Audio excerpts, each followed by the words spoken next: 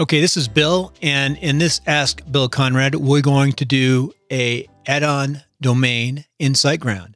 So come to your cPanel, go to Domains, go into Add-on Domains, and then fill out your information. Okay, we've got the add-on domain, subdomain, and username filled out. A lot of times it will just default for username to the name of the domain. And we have everything ready to go. So let's go ahead and add the domain. Add-on domain has been created. Now, I use LastPass here, which is very nice. You can see it over here to the right. And you can save your information. I've got lots and lots of passwords.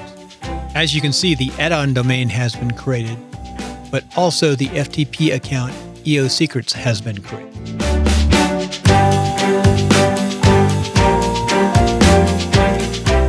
If you could, please come right here and go to Ask Bill Conrad and subscribe right here. It should be right about there.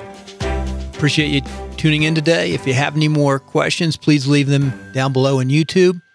And hope this helped. Take care. Till next time, be safe. Check into AskBillConrad.com.